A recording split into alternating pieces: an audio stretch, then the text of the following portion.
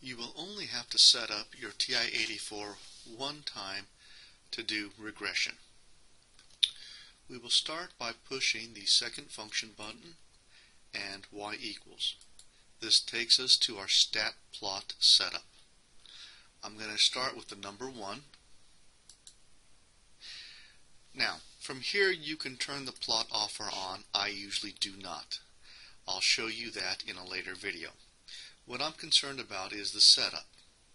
Coming down here to the type, this is the type of display you'll have from your statistical data. To change it, you click Enter. What we would like is the very first type. So I'm going to highlight that and hit Enter, and it'll keep it permanently highlighted.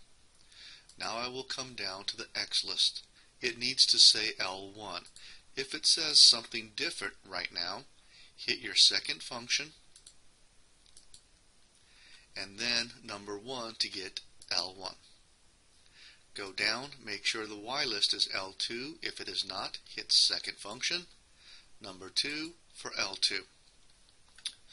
The mark. This is the type of display you'll have when you plot your data. I prefer the first type of mark. If you want to change the mark, highlight whatever you would like and hit Enter. Now you are done with the setup.